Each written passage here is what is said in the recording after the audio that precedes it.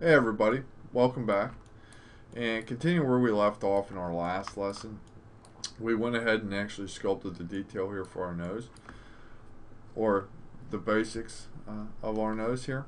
Okay, but now what we're ready to go ahead and do here is we need to add the horns here for our rhino. Okay, and to do that we can do it a couple different ways. You can obviously do it inside of ZBrush using a polysphere and then just manipulate that mesh. But what I'm going to go ahead and do here is I'm going to send this over to Maya. And to do that, I'll just come up here to my tool menu. I'll hit Go Z, and this will launch Maya for us. And this will just take a second or two to load here. And let me go ahead and just move my output window off the screen there.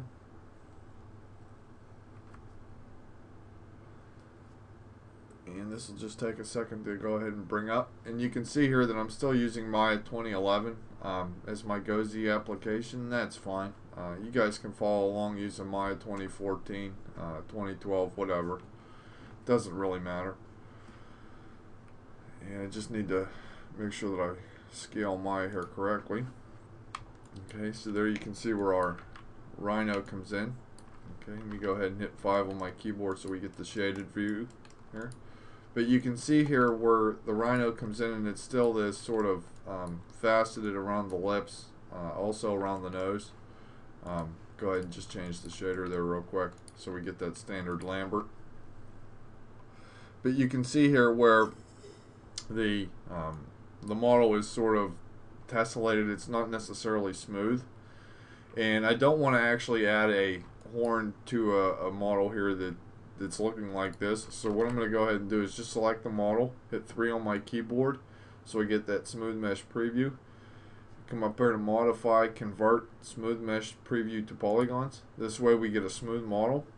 I'm going to go ahead and add that to its own layer. Okay.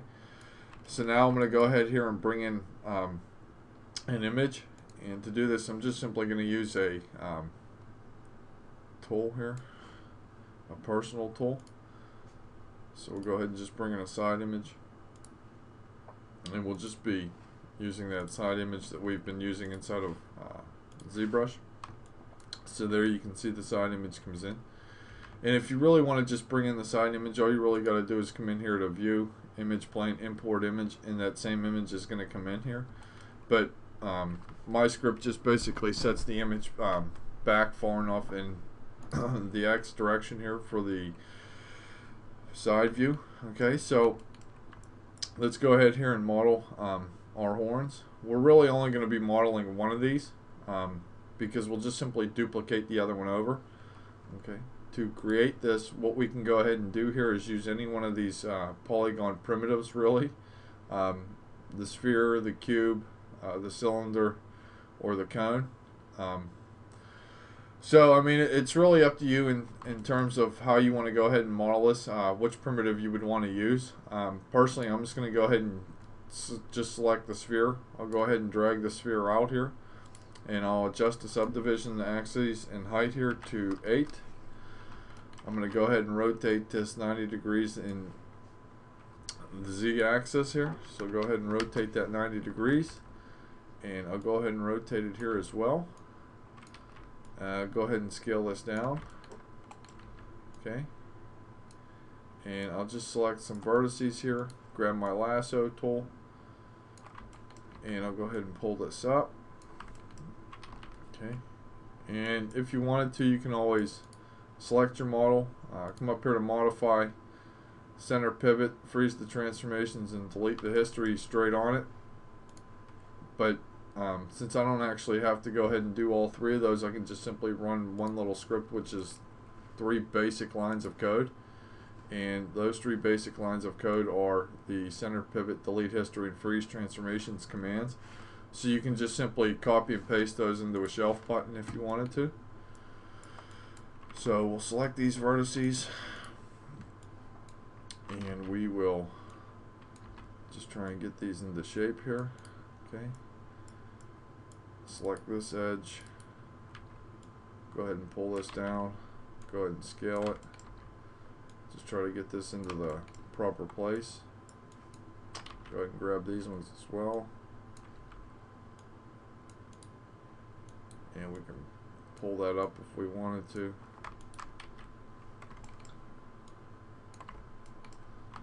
Okay, go ahead and grab these vertices as well. And I'm just going to go ahead and try and place these basically where I would want them. Okay, because we can always manipulate this shape inside of ZBrush if we wanted to. Okay, so we'll just go ahead and rotate this a little bit. And there you can see where we have the basics of our horn here. And we'll just maybe pull this one down a little bit. Okay, jump into our perspective view. So there you can see where we have the basics of our horn. But obviously this is way too large for our rhino head here. So what I'm going to go ahead and do here is just simply scale this down a little bit and try and place this on our model. Okay, so maybe that's going to be a little bit too large here. I should probably scale it down just a little bit more. And I'll go ahead and try and get that into a position that I'm going to be happy with. Okay. So I think that's going to be fine there. And you'll notice that I'm also, what I'm going to go ahead and do here, make sure that we have 3 selected on our keyboard. I'm also going to come over here to modify, convert smooth mesh preview to polygons. But you can see where this is going to be a somewhat heavy duty in terms of the polygon count. So I'll just turn the subdivisions here of that poly smooth face back to 1. So there you can see where it's not necessarily that high. Go ahead and select it, freeze the transformation, center the pivot, and clear the history there. Go ahead and hit Control D to duplicate that. Just simply rotate this a little bit. I'm going to hit Insert to move my pivot point, and I'll just simply scale this down a little bit. So there you can see where we have both horns created for a model. And let's go ahead here and freeze the transformation, center the pivot, and clear the history off both of those. We'll just select one by itself. We'll go ahead and just export this to the desktop, and we'll call this the horn 1. And we'll hit G to repeat that command, calling that horn 2. Okay. Go ahead and jump into ZBrush here. Make sure that we go up to our highest subdivision level. Go to our tool menu, subtool. We'll come in here and append 2 polyspheres. Okay. Selecting the first one, we'll go ahead and import horn 1. So there you can see where our horn comes in. Selecting the second one, we'll go ahead and horn 2. Jump up a couple subdivision levels on that one as well. Okay, we'll select our horn 1 here. And let's go ahead, and you can already see where we definitely do need to adjust this at least a little bit here. And to do that, we'll start working on that in our next lesson, since we've gone ahead and modeled those. So at this point, what I'm going to go ahead and do before we do really anything else is just make sure that I save this in our Tuts Plus folder here. Oops, wrong folder there. And we'll call this Rhino 5. Okay, so in the next lesson, we'll go ahead and come back and we'll start playing with the shape here of our rhino horn. So come on back, everybody.